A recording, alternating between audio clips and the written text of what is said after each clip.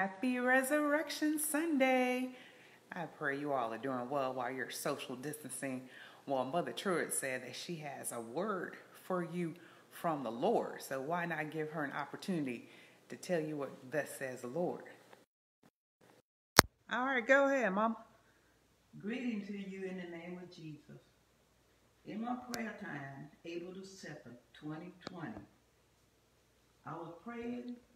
I stopped and I listened to what the Lord had to say to me. And I said, Lord, do you have a word? So the Lord gave me this word for his people. And it says, the word of the Lord was given to me in my prayer time. I prayed and I waited and I listened to what he was saying.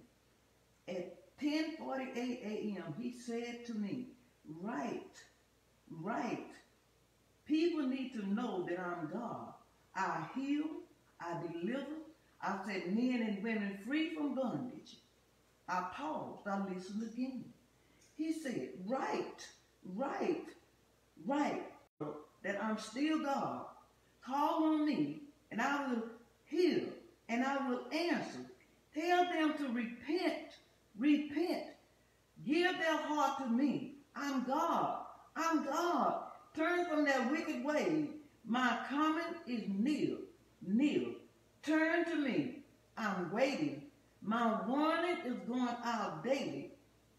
The scripture that the Lord gave me was St. John 3:16, and it said, for God so loved the world that he gave his only begotten Son, that whosoever believeth in him should not perish but have everlasting life. So I added the next scripture onto it myself, because they look like to me they go together. For God sent not his Son into the world to condemn the world, but that the world through him might be saved. That's what God gave me for his people. Amen. Well, you can sing some of your Because He Lives. Because he lives, I can face tomorrow. Because he lives, all of my fears, they're gone. Because I know who holds my future. My life is a word, the living just because he lives. Hey, because he lives, I can face tomorrow.